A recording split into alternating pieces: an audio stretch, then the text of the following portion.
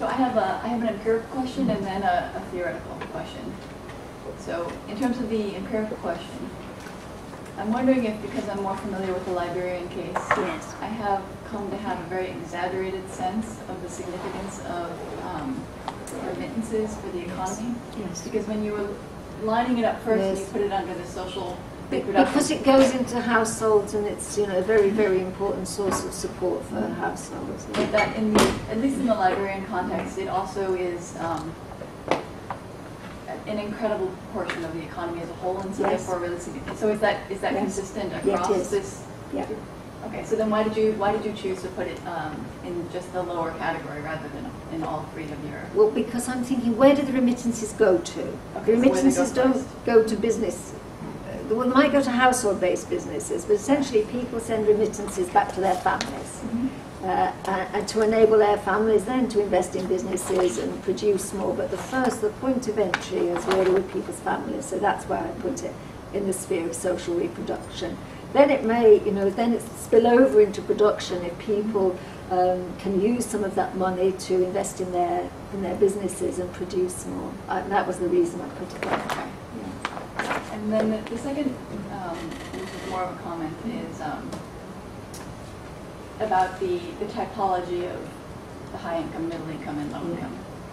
And I'm thinking in particular again of Liberia and the other, just the general finding that there are a significant portion of low income states that are not actually functioning states. Yes. And I'm wondering if the people who are in middle income and most low income are more comparable than the people who are in low income countries and the people who are in more torn countries. You're right to raise that issue because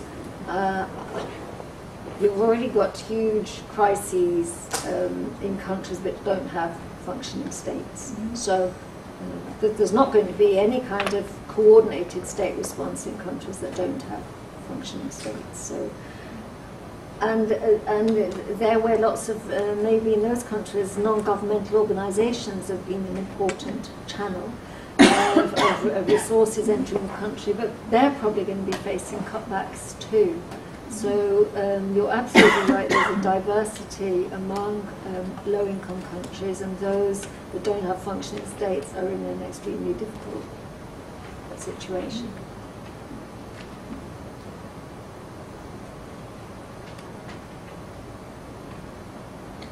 I'll jump into some I guess I have more two comments and a question. One is putting together your two talks from yesterday and today, high income and middle and low income countries. There's really a divergence in terms of the issue of employment and gender, where you showed us statistics for high income countries where men were harder hit with unemployment than women were, at least so far in high income countries, whereas we see, at least from your numbers here, which are more scattered, they're not percentage ones, but that we're seeing women being harder hit in lower income countries than men, I think, from what we're seeing there. Which is an interesting difference that might tell us, might have a broader message in terms of structures of economies and how an export-oriented structured economy with particular kinds of exports, export-oriented manufacturing hitting women more, whereas the highly female service sector in advanced industrialized countries may be cushioning those women to a greater degree, even though both are precarious forms of employment. So that's just a comment to kind of bring things together and maybe to think about how these might fit. Another comment is I do think that looking into the IMF and whether or not it's the same as before is an important question, because certainly the World Bank has changed fundamentally in the last 10 or 15 years in terms of its outlook, much more interested in investing in human capital once again as it once was. So and the IMF may be completely different, but I think it's definitely worth some greater empirical investigation. If you have any other ideas on that, I'd like to hear them. And I guess so if you wanted to comment on either one of those, and my question would be, you began both of your talks talking about the importance of intersections of class and race and age and so on. And what might be some of the ways that if either you or someone else were to take a piece of this work and go into further depth, that you would see that as being how one would address those issues? No, these are really good comments and questions, I think. I think I'd say, I'd just qualify slightly this sort of idea that maybe it's the men who are losing their jobs more in the rich countries and the women in the poor countries, because as I said yesterday, that in the first phase of the recession in the rich countries, yes, it looks like it's definitely been more men losing their jobs, but that's because it hasn't yet gone into a second phase where there's a lot of cutbacks in public expenditure or an impact on which will impact on the kind of service jobs. So in a year's time, we might find there's actually been a lot of more impact on women's jobs in the rich countries. There might be a different time profile.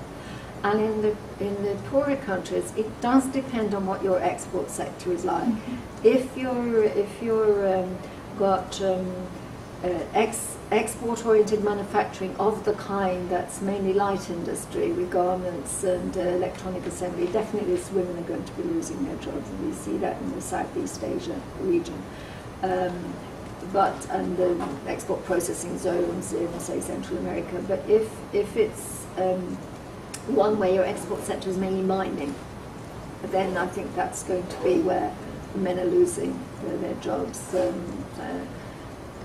The only figures I've been able to get so far are this from Zambia, but I've heard, I was at a meeting where people were saying, oh yes, lots of men have been losing jobs in mining in Africa. So that will depend on the structure of your export sector. So the job loss definitely depends on what's the structure of your economy and where are men and women positioned in those sectors. In terms of the IMF, well, I'm fairly confident in saying that they've just not changed in the way that on gender issues in the terms that the World Bank has, and I don't think they've changed very much on the kind of conditions they're attaching. If you look at their website compared with the World Bank, you will find very, very few mentions of gender or women. You look at the kind of what they're supposed to have been doing on the impact of their policies on poverty and social issues. There's very, very little. There's very few people devoted to it. They're just in a completely different situation, I think. Partly because, in a way, they just don't deal with people. The World Bank's been forced to change because the World Bank deals with the kinds of the real economy, with production, where people work, and it deals with the real services like water and sanitation. And so it's come, women's organisation been able, as a result of that, to put much more pressure on the World Bank. The entry points, the lobbying points were easier to identify. And there has been huge pressure being put on the World Bank. I think that's why it's changed. And I wouldn't overestimate, I mean, there's change in some ways, but not in others. Because there's large chunks of the World Bank that don't really take gender issues seriously either.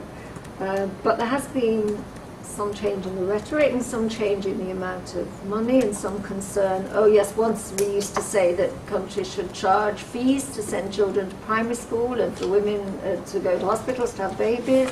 Oh dear, now we've discovered that that's really a bad idea because it means families are less likely to send their girls to school and women are less likely to go and have their babies with skilled care to look after them. And even though you try and put in systems that exempt the poorest people, it doesn't really work. So they have rolled back on all of that. But because the IMF's link is to the finance sector in the first place, and it only talks to the central bank and the Ministry of Finance, and the people in the central bank and the Ministry of Finance very often been trained in the same economics departments as the people at the IMF. And indeed, in many cases, there are people in the finance ministry and the central bank who spent part of their career as an economist in the IMF. There's very often a shared culture of looking at the economy solely through the lens of finance and not through production or reproduction. I think that's very hard to shift. that's a harder one to shift, and it's harder to find the entry points because there aren't so many lobbying points. It's not so easy to figure out how you mobilise and what kinds of evidence you bring to bear, and it all seems a lot more kind of technical. And so I think it's harder to do that, but I think enabling more women's organisations to kind of understand something about that and try and figure out how do you try and put pressure on your central bank or your Minister of Finance, how do you try and put pressure on the IMF might be something we need to start thinking much more about. And was there one more point that you raised? If you were to take a piece of the study and think about intersections of so if we think about age, and indeed in London the Overseas Development Institute is about to do a study, I think with money from UNICEF, on looking at issues of youth in the economic crisis, and doing focus groups and interviews with young people as well, and involving young people in collecting the data. And that's both in an education issue and an employment issue. And particularly young people like to be hit because their education being jeopardised, and also because they're new entrants to the labour market. It's going to be harder for them to certainly get in formal kinds of employment. And so, as we see in the USA and the UK, young people are particularly vulnerable to unemployment. And in developing countries, young people are going to be particularly vulnerable to finding there's more child labour, there's more young people in dead-end jobs in informal employment. So I think that would be a particularly important one to have a look at in terms of is there going to be a lost generation? Where people are talking in the UK about is there going to be a lost generation? I think there's likely to be a lost generation in quite a few other countries. So I think that would be an important one to look at. And obviously it's important to look at within that whether people from different ethnic groups are going to have different experiences, be disproportionately affected by this. I was struck by the phrase where you said you've been doing a little bit of research on how IMF lending is such that you have Keynesianism for some countries and neoliberalism for other countries. And I was wondering if you could elaborate upon that a little bit. I think for countries that actually the IMF has been encouraging rich countries to have a fiscal stimulus. So it encouraged USA, UK, France, Germany, and it had economists definitely telling them, yes, they rediscovered the wisdom of Keynes in a deep recession because of the paradox of thrift. You have to have governments that will spend more money, and then you can argue about the precise ways to spend it. But in low-income countries, it's been a very different story, and it's partly this problem of low-income countries that find it hard to raise tax revenue or difficult to finance their deficits, and the IMF having what many of us would consider an outdated view that if you expand government expenditure in a low-income country, it's bound to end up with inflation, or it's bound to be wasted and used inefficiently. Well, there are circumstances when expanding your public expenditure it runs the risk of generating inflation, but that's not likely to be the case in a deepening recession. And also there are ways in which you can spend this extra money that would help address, that would help improve the supply of goods. And you have an inflationary risk when you're expanding demand faster than the supply. So I've been arguing in another paper, which I can send once I've done a bit more work on it, a proper written paper rather than just a PowerPoint, that one thing they should think about is expanding public expenditure to support women farmers. The women farmers are really, really important in lots of countries in Africa and Central America and other parts of the world.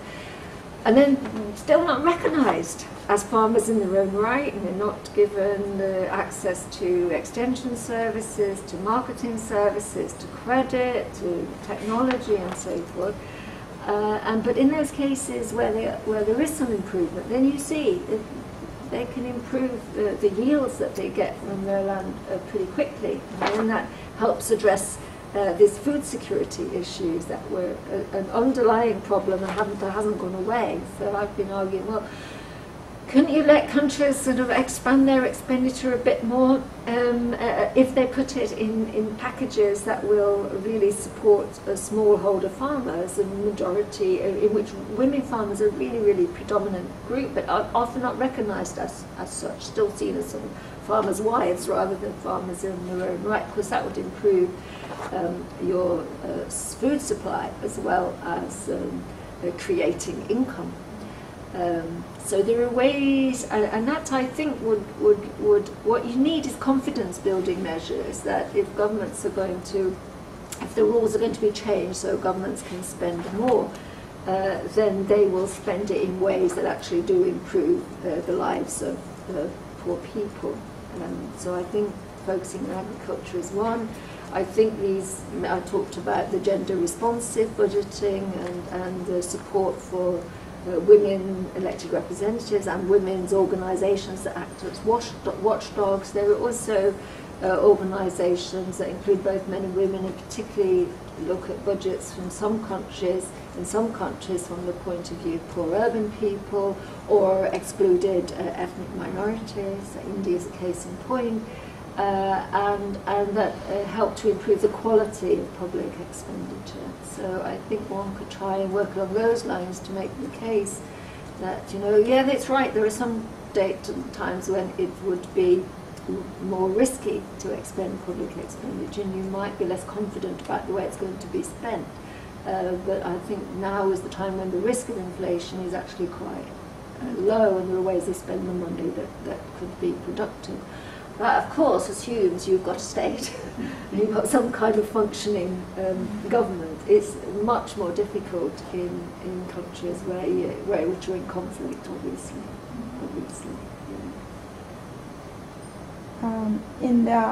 You said that one of the state responses should be like they should increase tax revenue, but I wonder how in the middle of the recession state can actually do it, because it's when the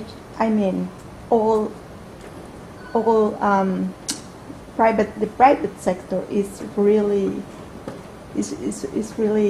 limited.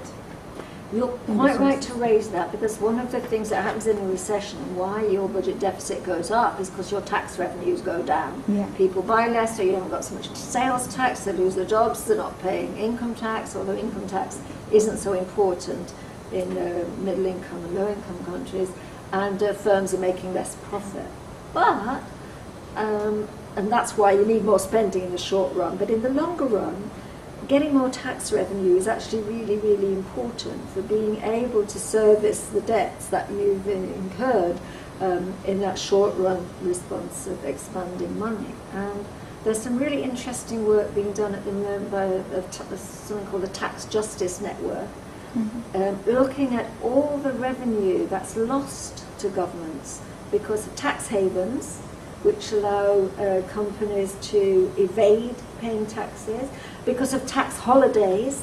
One of the things associated with export processing zones is very often is tax holidays come and produce in the zone, and you won't need to pay taxes for 10 years. But there's no evidence that means if you don't do that they won't come, and the companies play off one government against another. So there's a lot could be done actually, and rich countries have got an important role to play in this, because a lot of the tax havens are either in rich countries or under the supervision or control of rich countries, to enable poor countries to get more tax revenue. And I think that will be something that's gathering strength. And of course there are completely new kinds of taxes that could be feasibly introduced, such as taxes on international currency transactions. which could be done at the national level or the international level, and be a new source of taxes, which would be taxes really on the financial sector in particular. Every time somebody changes money from one currency into another, which happens millions of times a day around the world, there's just on each transaction a very small tax, but that, since there are lots of these transactions, could generate quite a bit of revenue. So we're right to say in the short run that's hard to do that, but in the longer run I think that would be one of the things that would justify spending more money now, because spending more money now does mean increasing the government debt. And you've got to have some notion of how you're going to pay that back later on. But if you have better way, if you really push up your tax effort by cracking down on avoidance and evasion, then you could do that. There's some estimates of the amount of revenue that governments around the world are losing. Huge amounts because of these tax havens and tax avoidance measures. But to tackle that does need an international effort. It's not something that an individual government can easily do, because it all depends on international tax law, and it's one of the things, one of the sort of better things that the G20 had said it would do something about, but there's been a little bit of movement forward on that, although I think there's a long way to go. Because what we don't want, of course, is levying the kind of increasing tax revenues through levying kind of taxes that would bear heavily on low-income women. So we don't want, let's increase the VAT on children's clothing in order to generate more revenue. It's not the kind of revenue measure that we want to see, but I think measures against tax. There's a whole corporate welfare state that we rarely hear about, because there's all kind of tax concessions for corporations.